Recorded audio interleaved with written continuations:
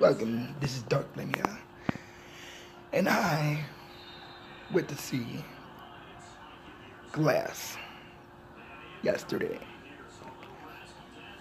Is it worth seeing?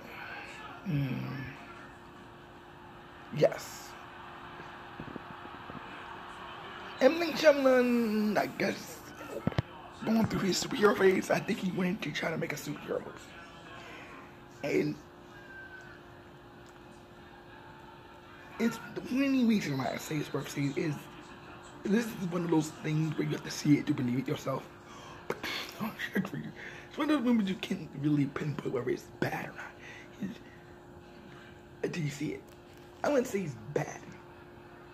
It's watchable. I sat through it, so it's pretty good. I can say it's pretty good. Is it say it watchable? No, not rewatchable. I mean, just stop it. You have to watch it without thinking first, and then think about it later. And then after you think about it and think about it hard, it's one of the movies you got to turn your entire brain off in order to like this movie. If you have to turn your brain off to like this movie, because you have to think about Split, the movie. First, you got to think about what Split was actually about, and then I never seen Unbreakable. I don't know if has any relation to this movie at all. I'm gonna go see Unbreakable. I'm gonna go watch it.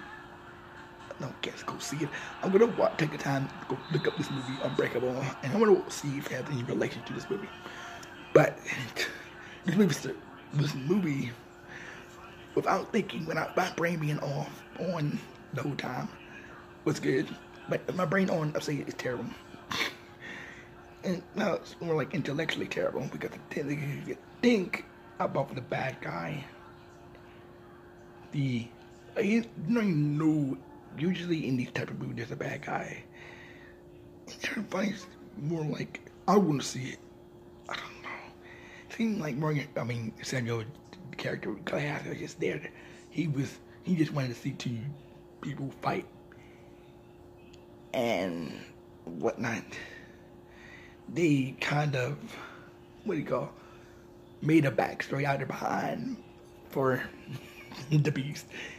Made a backstory out there behind that connected the two together out there behind for both the characters. They connected all three of them together. You would never see this in Split. You have no reference whatsoever in any of the other movies that it's come from. There's no relation whatsoever. If he was going to tag this movie, he should have had some correlations with the movie, and there's none. And they just threw it up. Say, this is their backstory. Yeah, okay, we need a backstory for these two characters, and just we can make it make sense somehow.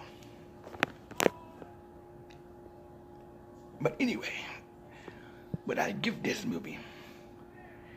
Is it worth the $15 you would pay for it? Because I didn't have to pay for it. Not necessarily. But was it worth the $15? No. Maybe.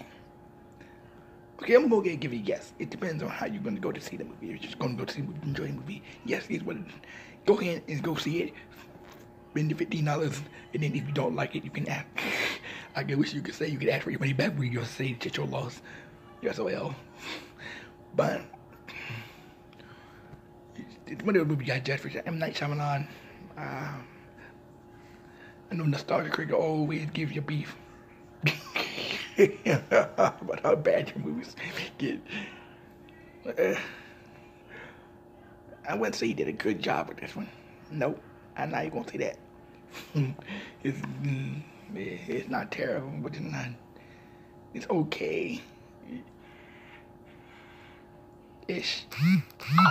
But anyway, tell me if you've seen the movie. Tell me what you thought below the comment section. This is Dark Flame out.